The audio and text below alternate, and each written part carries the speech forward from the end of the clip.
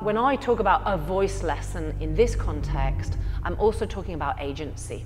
I'm talking about the agency of marginalized voices, and I'm talking about ways that we can see and reveal how voices have been made silent over time.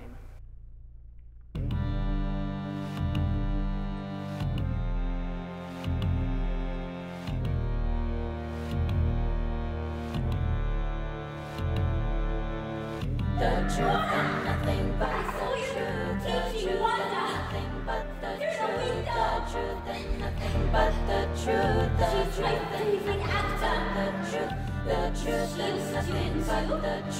the truth and nothing but the truth, the truth and nothing but the truth, the truth and nothing but the truth, the truth and nothing but the truth, the truth and nothing but the truth, the truth and nothing but the truth, the truth and nothing but the truth, the truth and nothing but. Sometimes it's really hard to find a common language between us, but like there's always a way.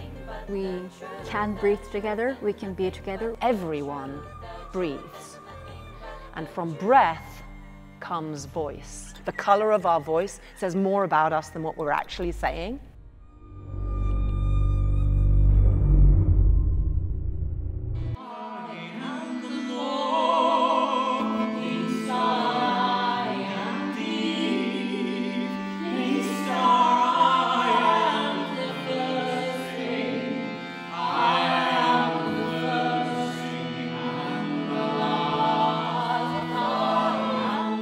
The show explores forgotten women or forgotten stories. It also deals with identity of marginalized groups. You have people performing who are neurodiverse, you have people who are who are people of color, people who identify as women. So it's like all the performers are marginalized, but it's also a thing of like how those stories are told and who's telling those stories, how those people interact, and also how those people connect. This piece gives me the reminder that I can actually communicate with this person. Even though I don't understand in the first place, there is always a way.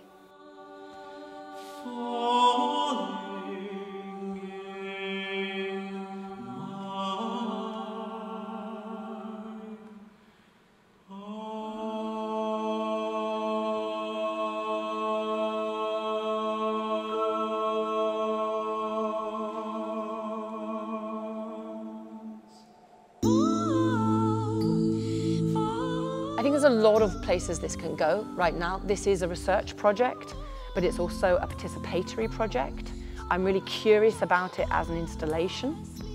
I'm curious about it as an audience experience, an immersive experience, a multi-sensory experience, and even a touch tour of the spine, of the voice, and lots of different lived experiences of that. And that's why the multidisciplinary nature of it is particularly curious and interesting to me. But I would also love it to just burst out and become much more full musically and become much more operatic in that way, and the images to get even bigger. So it might have these kind of fragmented versions where it's more accessible and participatory, and then like honed in versions where it's a really solid musical profound experience performance.